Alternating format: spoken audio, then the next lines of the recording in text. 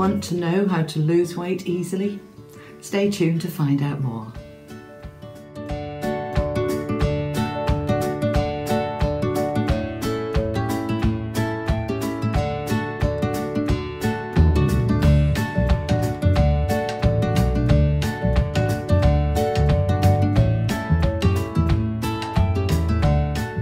Hi, my name's Julie Poole. I'm a hypnotherapist and I've helped hundreds of people to lose weight, get healthy and gain the life that they want. Today I'm going to talk to you about some of the basic parts of that journey of losing weight. It isn't about diets, it isn't about starvation, and it isn't about going without. What it is about is healthy eating and a healthy lifestyle. And by doing this, the weight falls off all by itself.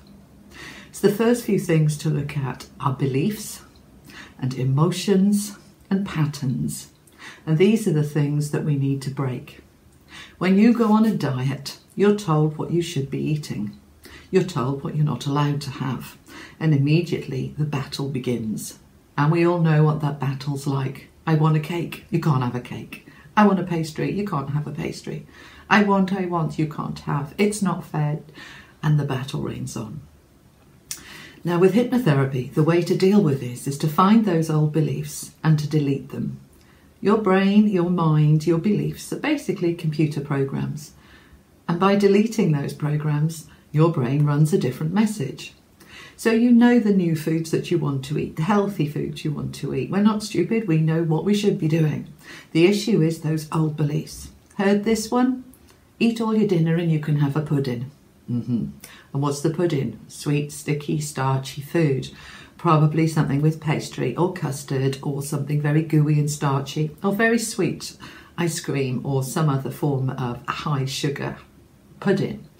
What about this one? Don't throw food away, that's wasteful. It's a mortal sin. How dare you waste what you've been given?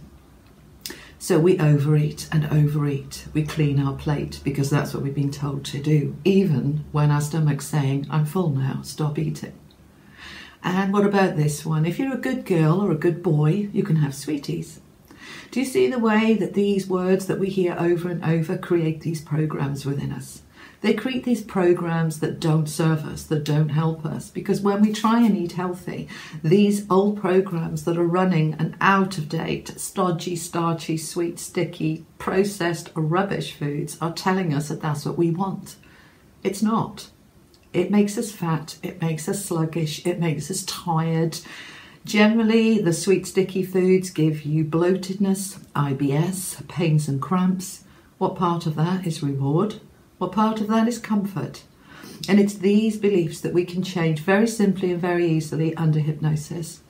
You can also do it yourself under self-hypnosis and under meditation. In the description box below, you'll find a link to my website where there is a free fact sheet, information sheet on everything I'm telling you today. There are also links to some audio downloads to help you lose weight. And everything is there that you need. All right, so we've talked a little bit about the beliefs. Let's talk now about the emotions. Many of us overeat or eat the wrong things when we are stressed or down or bored or lonely. Again, it's looking at all of those underlying reasons why we overeat. And those emotions need to be neutralized and released. And again, this is easy to do. The third element is about self-love. Sounds easy. Yeah, I like myself. Yes, I love myself. But do you really? We don't want to take care of somebody we don't like very much. It's too much effort. We can't be bothered. So when we have these negative thoughts about ourselves, not good enough, not worthy, can't do it, no willpower, it wouldn't work anyway, what's the point? They hold us back. So what we need to do is be building our self-esteem, our self-worth, our self-love. And immediately that these start to come up, along with confidence and the belief in ourselves that we do have free will and we do have motivation and we can do this, then it becomes easier and easier to start to eat healthy. So let's talk about how to change old patterns. Take a pattern like not throwing food away. This is easy to break. You can do this. Look at what's on your plate. When you've had enough, say to yourself, I don't want any more. I can leave this. It's all right. I'm allowed. and then put that food in the bin or put it in a container for another time. Start to train yourself that when you've had enough, it's enough and it's all right to stop eating. It's this stop valve that we need to start putting back in place. Babies have it. We had it when we were born. If you look at any baby of 6 or 9 months old in a high chair, when they've had enough, they all do the same thing. The mouth closes, the head turns away, and there's a, no, I don't want any more. And what does mum do? Oh, just have one more. Here comes the aeroplane. And mum is pushing you to keep eating and keep eating, even though your stomach is telling you, I've had enough. We stopped listening to our stomach a long time ago. And through hypnosis, determination, meditation, just focus, you can start listening to it again. Start listening to your stomach when it says stop eating. Leave the food, put it away. It'll be there for supper, it'll be there tomorrow. If it's something that won't keep, that won't do well, sitting in the fridge overnight in a container, put it in the bin. Because what will happen is over time you'll start to put less and less on your plate until you're putting exactly the right amount that you need. Now, let's talk about how much you should eat. The amount that we eat varies from person to person. Basically, the bigger your hands are, the bigger your stomach is. The rule of thumb that I use with my clients is one fist and another one and then another 2. So 4 fists. The bigger your body, the bigger your hands, the bigger your stomach, the bigger your portion. If you've got tiny hands, are you eating the same as your husband or your friends? You shouldn't be, you're overeating. So start to use that as a rule of thumb for your main meal. The next part that's really important, essentially important, probably one of the most essential parts, is proportion. Everybody thinks portion size. Yes, it's important, but proportion is far more important.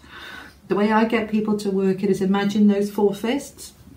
Now, that's on a plate, so that's 4 quarters. 1/4 should be your protein. That's a decent chicken breast or a nice piece of fish. That's 1/4 of the plate should be your protein. The other 1/4 next to it should be your carbs. This is your potatoes or rice or pasta. The other 2 quarters, the other half of the plate, is your veg, salad or fruit, or all 3. So half of your plate is where you're getting your vitamins and minerals from. This half of the plate with the protein and the carbs is where you're getting your energy from. Think about, for a moment, the colours on a plate. All of the carbs are white. So your pasta, your potatoes, your rice are full of starch, and starch is sugar. And think about starch for a moment. What our mums or grans used to put starch in a bottle of water and spray it onto cuffs and collars of a shirt to make them nice and firm and hard. Do you really want that in your gut? I don't. So let's talk about the next element, the rainbow. Mix and match your colours every day.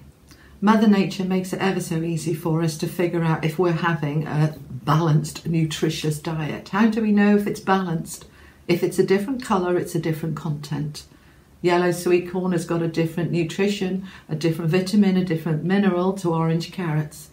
And they're different to purple beetroot, and they're different, and they're different, and they're different. If it's a different colour, it's a different content. So to make sure you're getting the range that you need, over the space of a week, 10 days, mix and match as many colours as you can on your plate. And it's not just the salad and the veg and the fruit that are the obvious colours. People often miss this one too. Your protein, that's colours too. Red beef, white chicken, pink salmon, white cod. Different meats and fish have different colours. Now, let's talk about oils. I want you to think about your body, your stomach, your digestive system a little bit like a car engine. And the car is your body and the engine is your stomach. And just like a car, it needs the right fuel. If you put diesel in a petrol engine, it's not going to be very happy and it's not going to go very well. And your body is exactly the same. If you fill it with the wrong foods, it's not going to work. Your body sees food as fuel. So I want you to start seeing food as fuel too. Where is the nutrition? Where is the protein? Where is the energy? How is this going to help me? And just like good fuel, your body also needs lots of water, the same as a car. If you don't put water in a car, it will overheat and it will break down. Your body is the same. It needs lots of water. Your digestive system has got loads and loads of pipes, like a hose pipe. And the food that you're putting down, it needs to flow. And without enough water, it gets sludged up and it doesn't flow properly. So we want lots of water to be able to make that flow. The third part is oil. Like a car, we have lots of moving parts, and without enough oil, everything starts to get rusty and creaky and seize up. Our elbows, our hips, all our moving parts, they hurt, they ache, our skin gets dry, we need oil. But it's the right oil. So the right oils are got from fish, from nuts, from olives, from olive oil, from coconut oil. Now, what to avoid is bread. Bread.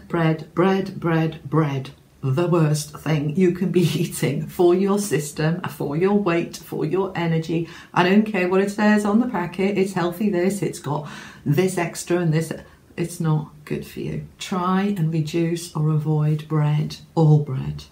It's really not good for you. It's stodgy, it's starchy, it bloats up in your stomach, it slows down your digestive system, it gives you cramps and IBS and weight gain. So try and avoid bread.